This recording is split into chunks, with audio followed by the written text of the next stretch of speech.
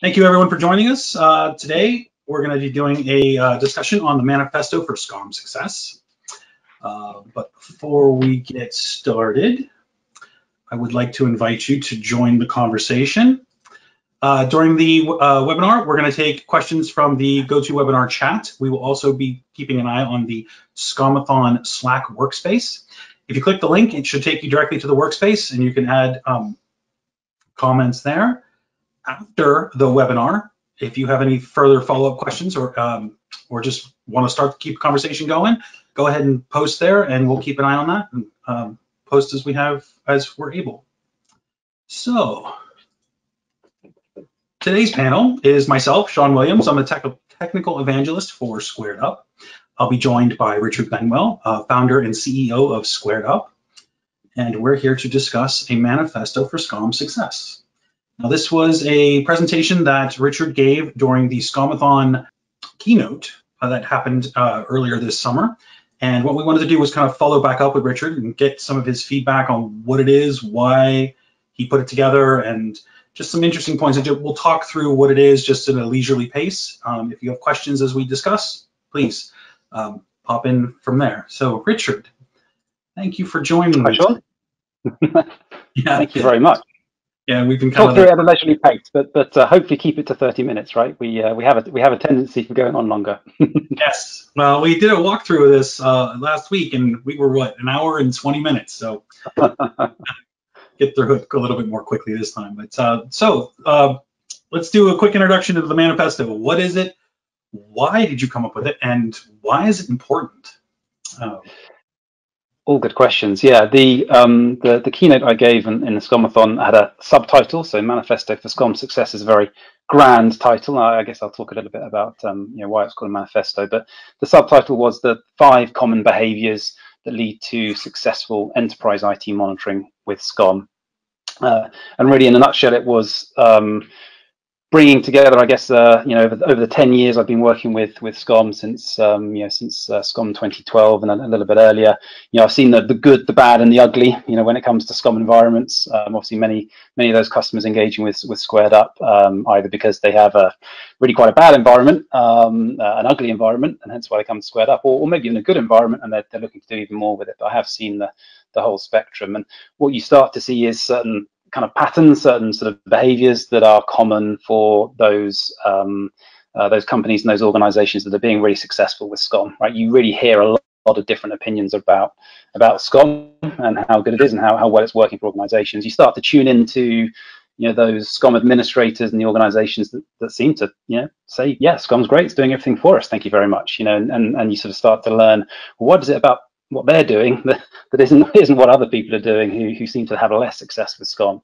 So this is trying to wrap it all up into 5 best practices, 5 sort of guidelines for how to be successful with SCOM. I know for myself, when I'm at the conferences, there's like the 2 SCOM administrators, the ones that love it, the ones that hate it. But to that effect, we'll just jump right into the next slide, which is, here were the 5 rules that you mentioned. The first one was turn everything off, tune up and not down. Now, at least for myself, I found that to be, it's funny because when I was at Purdue, I just put everything in, turned everything on.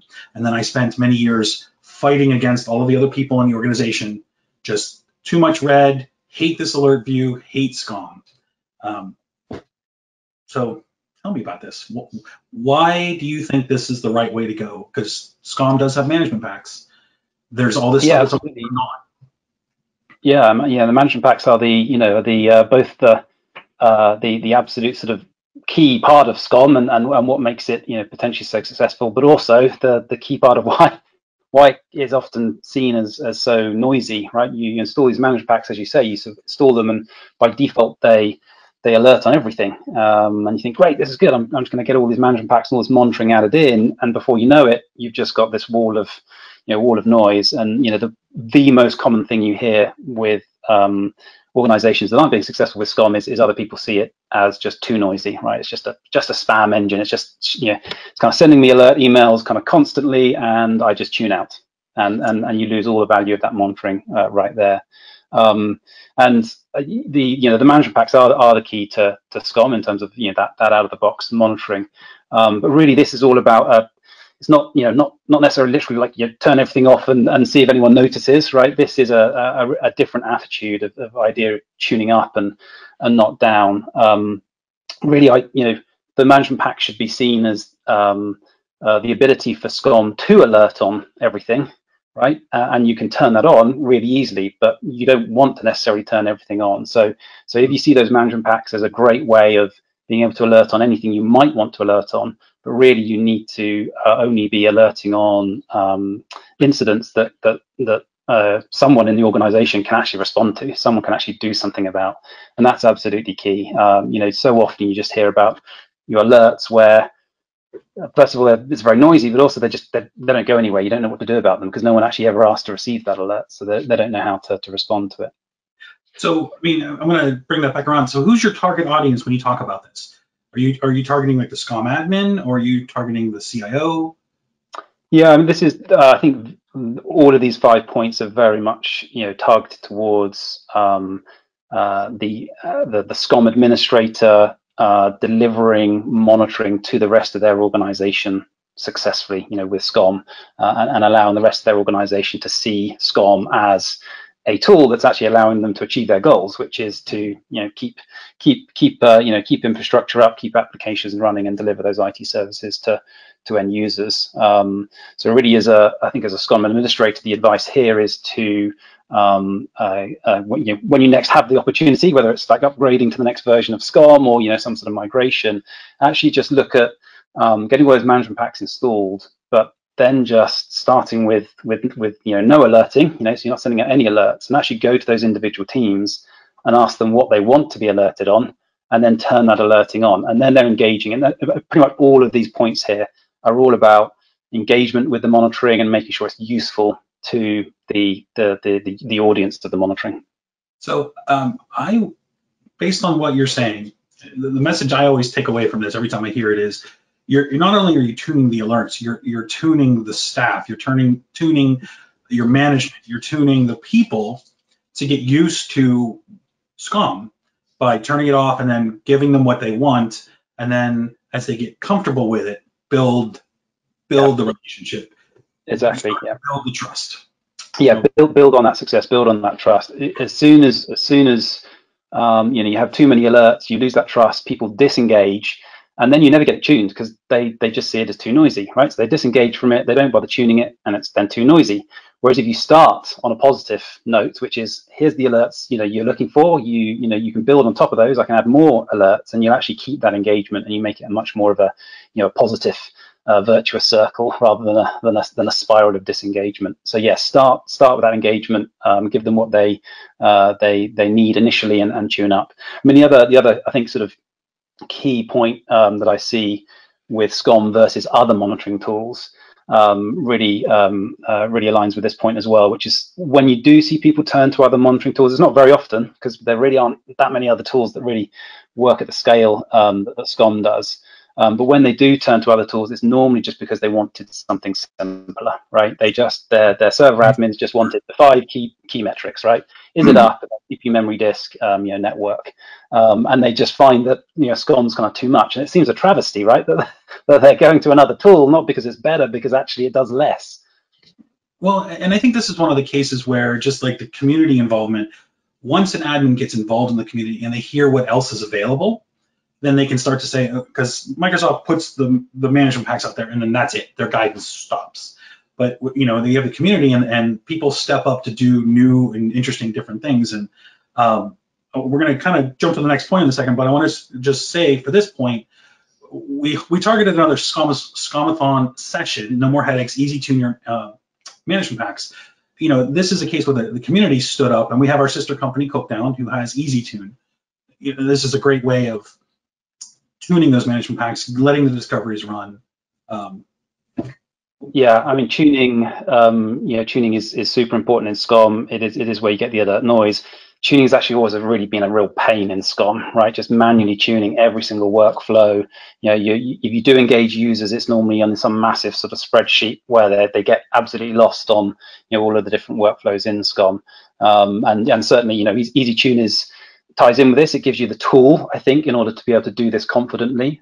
So you can quite easily just scale down all your tuning. You can then more easily engage your users with what tuning they want, and then set that as just simple shorthand levels, right? Do you want, essential tuning? Do you want sort of balanced tuning? Do you want the full shebang? You can actually start talking about tuning levels really with shorthand, and then also apply them with sort of shorthand as well, rather than having to go through every single override. So certainly Easy Tune helps you be more sort of confident about changing your tuning and tuning to different levels based on your audience.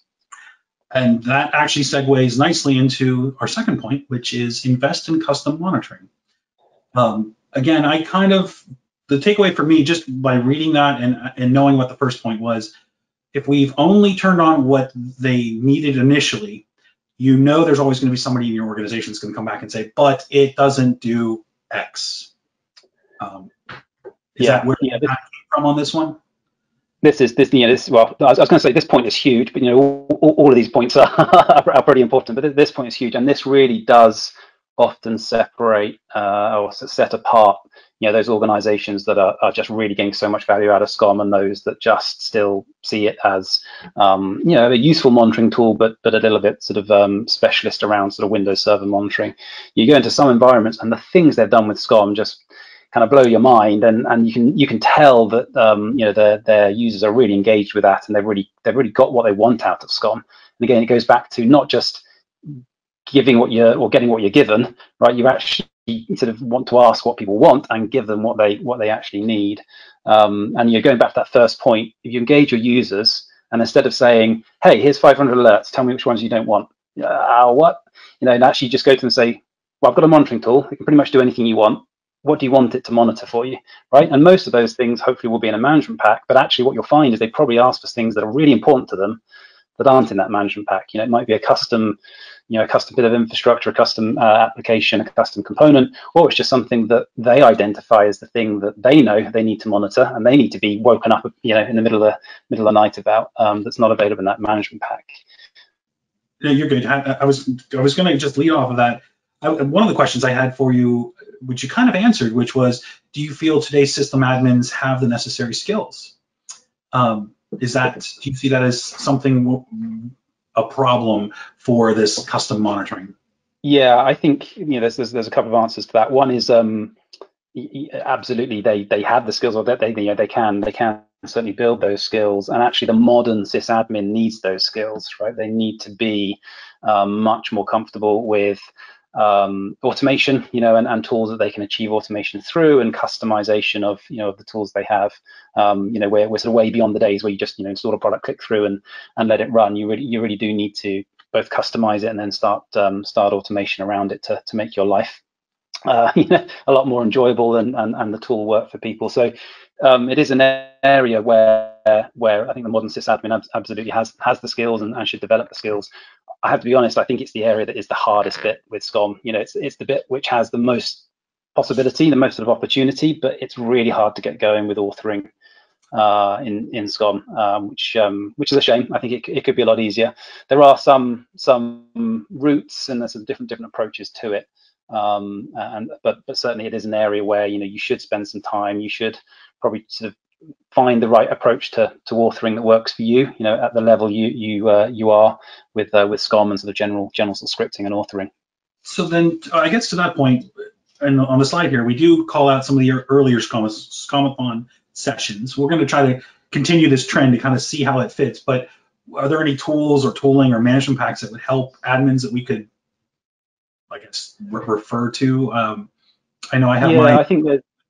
Yeah, I think the sort of part of the challenge with SCOM is there are many different ways to approach this. There's many different places you can start at, and the sort of different levels, which can be confusing, right? If you start Googling, you start sort of trying to pick up some skills. Like, where do you start?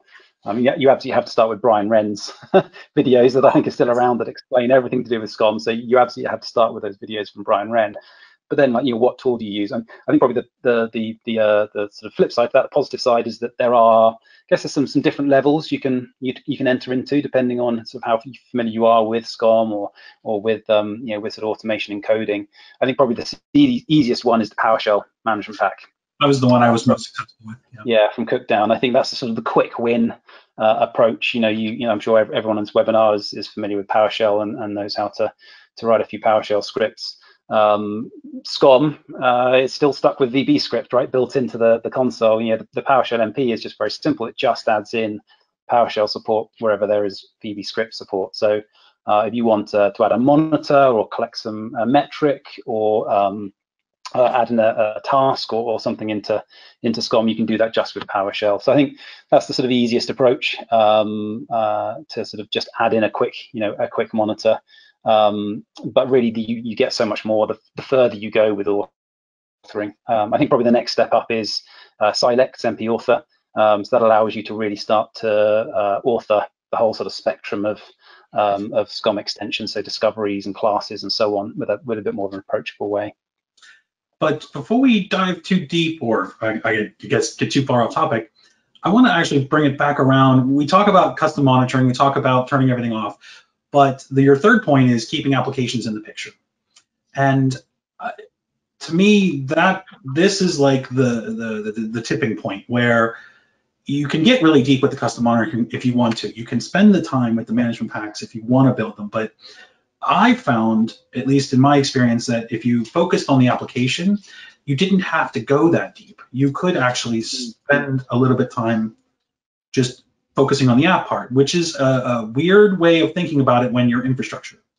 And so to your point, why were admins successful when they focused on the app? I know why I was successful, but why do you think that they're successful? Yeah, no, what you mentioned there is really, really interesting. That the management packs often go so deep, so deep, which sometimes you need that, right? If you have a huge team dedicated to one particular technology, whether it's sort of Active Directory or another key piece, absolutely, monitor the hell out of it. But actually, as you say, it's often a huge depth. What the business wants, of course, is not necessarily servers that are up. It wants applications and services that are up, right? So really relating the monitoring that SCOM can offer to your business, and often your business is not interested in the health of the infrastructure. It's interested in the health of those applications and services. And this does absolutely differ between different organizations. I think really big organizations, they see SCOM as a brilliant infrastructure monitoring tool, and that's the only thing they need from it, right? Just monitor the core infrastructure. I think in smaller businesses, and I think probably Purdue, where you work, Shawn, is a good example of that. SCOM, really was, the teams are smaller, and so SCOM had more of a part to play, and really you were exposed, for example, to really what your organization needed which was to keep those IT services up and running for your students and staff, right? It wasn't a big enough organization that all your job was just running those servers. So what you often see smaller organizations do and really use SCOM successfully is when actually they use SCOM not just to monitor the infrastructure, but the applications. And you put all of that infrastructure monitoring in the context of an application. So when there's a server issue, you can relate that to the application that server is hosting and how that relates to the priority for your business, and vice versa. If you've got an application problem where actually your users are affected and your business is impacted, you can very quickly find the infrastructure that you need to go and focus on. So I want to take some of those key words that you used there, because we didn't use those words, like your customer's perspective. That's where like custom monitoring would really come into play. Can you monitor from the customer's perspective to make sure that you're alerting so that you know that the app is down from their perspective? It could look good from each of your silos, but you have a problem there. Some of the management packs, when you turn everything off, you want to turn them back on, but sometimes you don't turn everything on, so you miss something. That's where the custom monitoring helps balance all of that. Mm-hmm. Yeah. You also mentioned, I think, I don't know if it was this conversation or one of the ones we had previously, but this becomes everyone's problem. And I think that's where your next point with the manage alerts with ITSM comes into play. Yeah, this is, I think this is a really good example of where the world has moved on from when SCOM was designed and architected and implemented, right? There's been obviously sort of many new features since SCOM 2012, but really SCOM today looks like it did broadly in SCOM 2012. So for example, out of the box, you get email alerts, you get SMS, and you get the command line, right?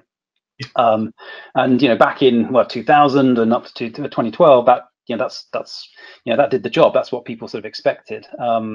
These days, actually, the sort of IT organization has moved on. It's matured. You don't do email-based kind of workflows anymore, right? You don't just have an inbox full of emails and expect it to be able to kind of work through those and not drop any. And really primarily that's around, as I say in that point there, ITSM. So IT service management's been sort of a huge transformation, I think, in IT organizations. I think even in the time I've just been working with SquaredUp, I've sort of seen infrastructure teams start to sort of evolve into service management teams, and sort of service desks start to get closer to some infrastructure teams as well.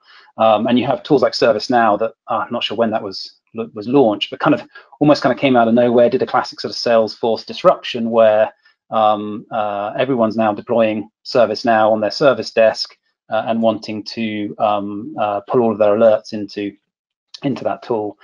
So really, SCOM now, you shouldn't sort of see it just as an email notification system. You really need to get those alerts pushed into your ITSM tool, your ticketing tool, where then your organization is sort of structured around that and kind of manage those centrally.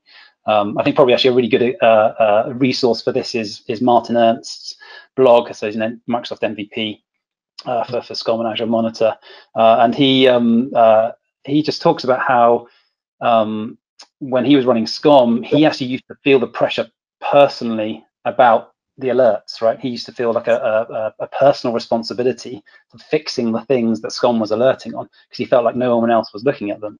And his sort of, his epiphany was, hey, if I just turn off email alerts, no one complains. And if I just send the alerts that do need action taken to my ITSM tool, someone will pick that up and not me. And I can go home at night knowing that those alerts are managed by someone else. I remember when that post came out and I read that and I thought, if I turned off email today, my admins would just scream. But over time, it was like, he was right, because I felt that I wasn't successful with SCOM until I realized I didn't have to fix all those things. It was when I did start to turn things off, start to give it out. I mean, each of those points, again, I just feel like I keep repeating them, but they each help each other. It's like you take that whole context, put it all together, and you realize as a SCOM admin that once you get the other remote teams working the alerts, tuned properly, you have that outside-in perspective, and you're starting to use the ITSM to your benefit, then you as the SCOM admin can do other things that are interesting to you, and then you do become successful. You can spend the time on more custom monitors or as in the last point, dashboarding. And of course, your last point, dashboarding. Obviously, we're a dashboarding company, but why is this part of the manifesto? I mean, is there something unique about it that different? Yeah, and it's a slight not sort of cheeky, but dashboard. I mean, it's sort of you don't really need to say more than that. I think SquaredUp's been enormously successful, and our customers have been sort of enormously successful with SCOM, with SquaredUp on top. And it comes back to this question of engagement, right? Engaging your users, making them sort of see the value in the monitoring, giving them the information they need. And I think when I started SquaredUp, I would see customers just use SCOM purely through the emails. They would just literally have one email filter with all the SCOM alerts in it, and that was their interface into SCOM. It was their inbox full of email alerts, and just they weren't engaged, and they didn't see it as having any data that could help them actually with the problems they had and the issues they had in front of them. So dashboarding is all about user engagement, whether that's management and giving them that high level view, or individual teams and kind of giving them the data they need. It is really the way you can actually drive engagement.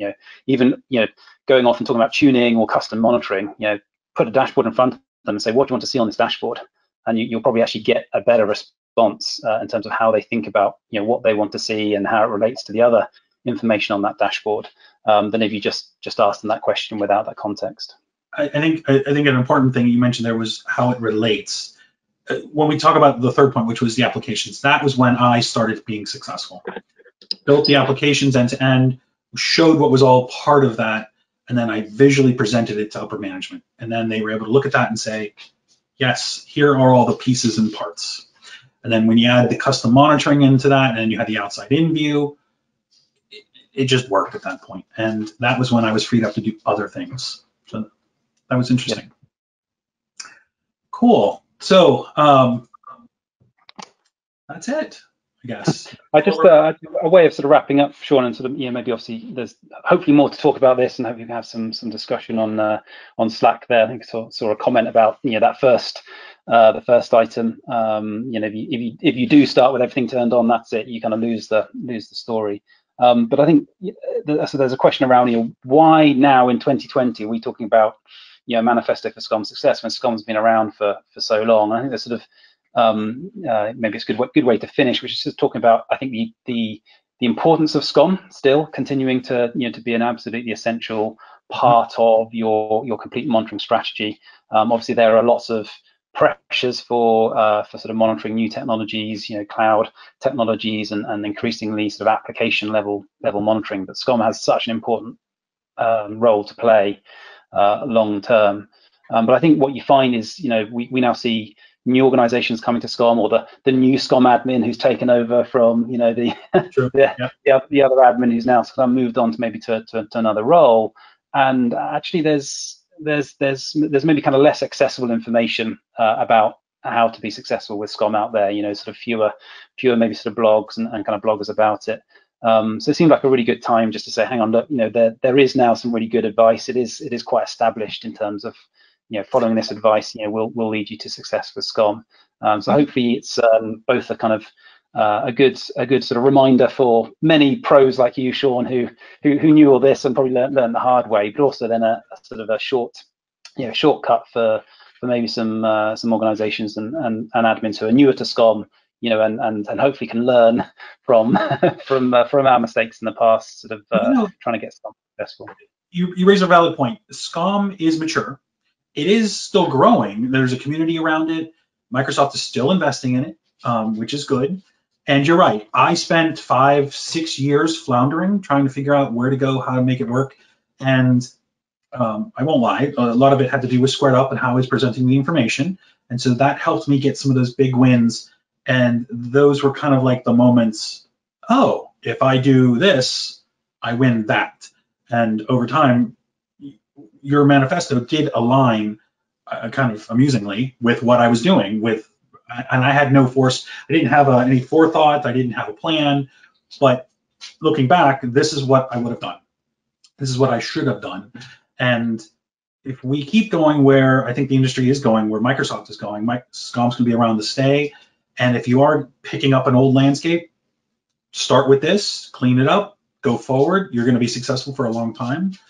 If you're starting a new one, which I think you should, because there are, like you mentioned earlier, there are other point solutions out there that do things, but nothing that framework that will cover your applications, that will connect to your ITSM, that gives you that CMDB in the background.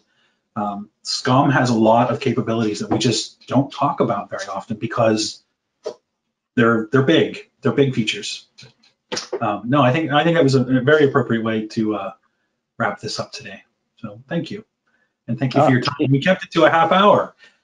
Yeah, there's so much more to talk about each one of these 5 topics. Hopefully we can do other coffee breaks another day and really kind of drill into some of these in depth. And it'd be great to hear also from those in the community who have lived through this and have the scars, but also then maybe can kind of give another perspective on how to be successful with each one of these steps.